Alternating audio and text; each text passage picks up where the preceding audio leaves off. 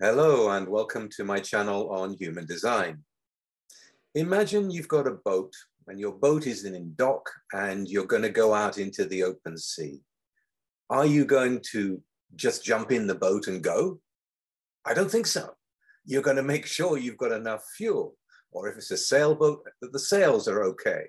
You're going to make sure you've got supplies, that you've got water, that you've got everything that you need, because once you're out there on the open sea, that's it. It's life and death. If anything is missing, if there's a leak in the boat, you're in big trouble and there's no help. This is life and death. So when you're thinking about going out in your own life, there are certain things you need to be aware of. Hello, I'm Richard Beaumont. I've been in human design for 25 years, and I'm here putting out information for people to learn from my expertise. When I'm talking about the boat, I'm really talking about what it is to be a generator or a manifesting generator. What is your boat? Your boat is your power. Your boat is your energy. Your boat is your life force. And all life forces are different. They're going to be different. You need to know what your life force is. If you go to the red square, second up from the bottom on the chart, you will see the gates there. And there are all these gates. Now, you're not going to have them all. It's very unlikely you're going to have them all. You're going to have some. You may have one, you may have two, you may have three, you may have four, you may have five, but you're not going to have them all. That is your power. That is what you're available for. That is what you will respond with to something coming towards you from the outside. So, for example, if you're someone that has a sacral and you don't have the 42nd gate, which is at the bottom on the left, then you're not available to finish things. You're just not. You don't have that power consistently. If you don't have the 9th gate on the other side at the bottom, you don't have the consistent ability to focus on the small details. And so you go out into the sea, you go out into the life, expecting yourself to be able to do the things that you do not have power for. And life becomes very frustrating.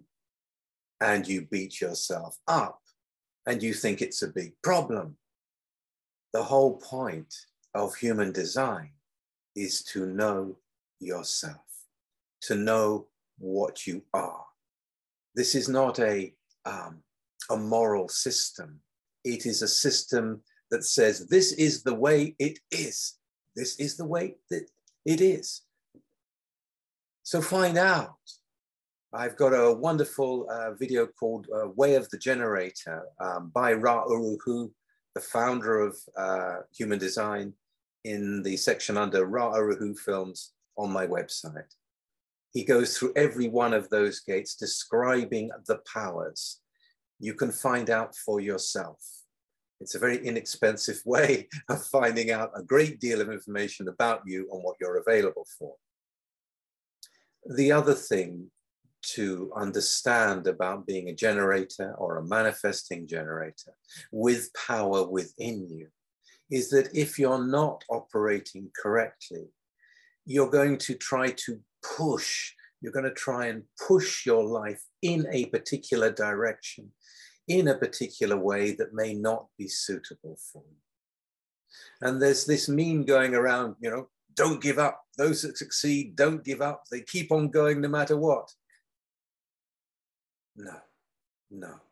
If you're a generator or a manifesting generator and you've entered into something without response, give up. You're not going to succeed.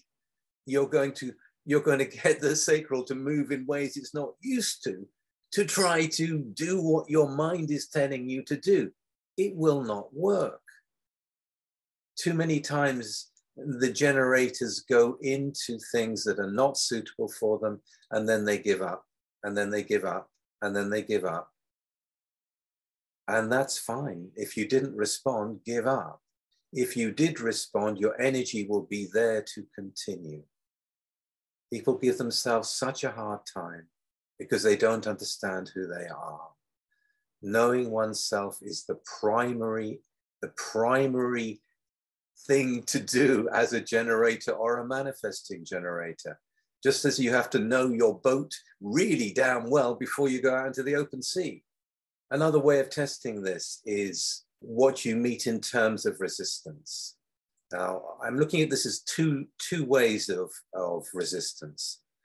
The first thing is, as I said before, when you're pushing to make things happen, where you want to get to it, or your mind says you can get to it, come from response. If you find yourself experiencing resistance, look and see what's going on around you.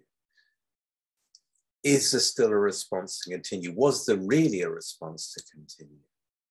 Don't keep pushing. You're just going to put unnecessary strain on you. And the other kind of resistance is much more subtle and much more dangerous. It is that sense when we get involved with something and then we get comfortable in it and we get connected with people within whatever that world is. It's not satisfying, but it's comfortable. And so we stay with it. And people stay in jobs far, far, far too long if it doesn't suit them. And they suffer. And their life force goes down and down and down over time.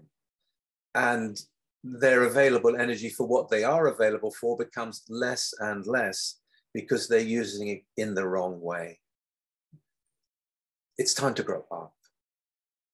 It's really time to grow up now. Generators and manifesting generators need to be involved with things that will bring them satisfaction, with things that will bring their life force into full-blown use, where they can use all their energy and have a life and be in the life and enjoy the life because of that. It's not a mental game. It's a game of energy. It's a game of involvement.